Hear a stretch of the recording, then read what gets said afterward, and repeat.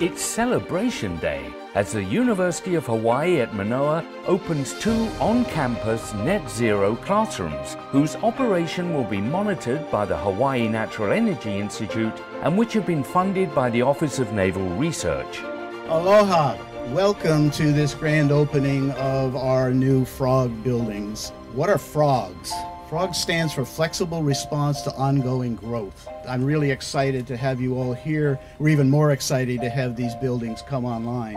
A lot of our work is on integration of renewables into the grid, but if you look at the grid, a very significant part of overall energy goes into buildings. So understanding those buildings better, teaching people how to design them better, how to integrate them better into the grid is one of the building blocks of the entire system, which is ultimately what we need to address. This is a great example of applied research where our faculty who have been studying the best approaches to sustainable classrooms are able to put the best ideas into practice. These buildings were designed to be net zero buildings, meaning that they will generate at least as much energy as they will consume. In addition to that, there are other technical features that have been integrated into the design such that they will reduce the amount of energy they actually use.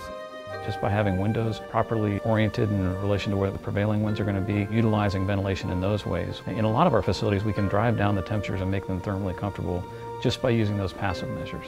By combining energy-efficient construction materials, window glass designed to control transmission of heat, ceiling fans with scientifically designed aerofoils, lighting that is responsive to ambient daylight, sensors that read radiant interior temperatures as well as levels of occupancy, on-demand self-limiting air conditioning and real-time monitoring to ensure the buildings are attaining their net zero goals, the FROG classrooms are designed to set new levels of energy efficiency and conservation.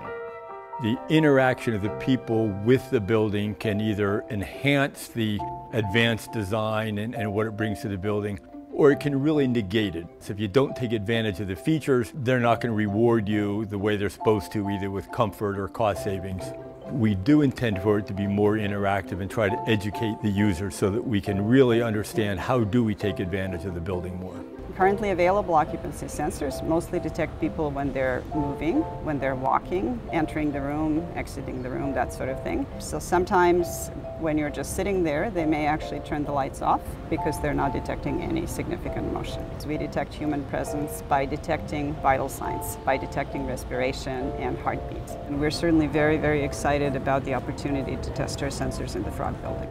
In the final stage, FROGs 1 and 2 will become energy self-sufficient with the installation of rooftop solar panels and high-performance batteries to supplement the direct solar-generated electricity. But utilizing something like these FROG buildings, again, is a great option for us. We can drop them down on a campus and not have to worry about a huge electrical infrastructure type upgrade in order to power them. Really was a project that worked well for the company, for ONR, and for the university. So it really was a collaboration from the very beginning.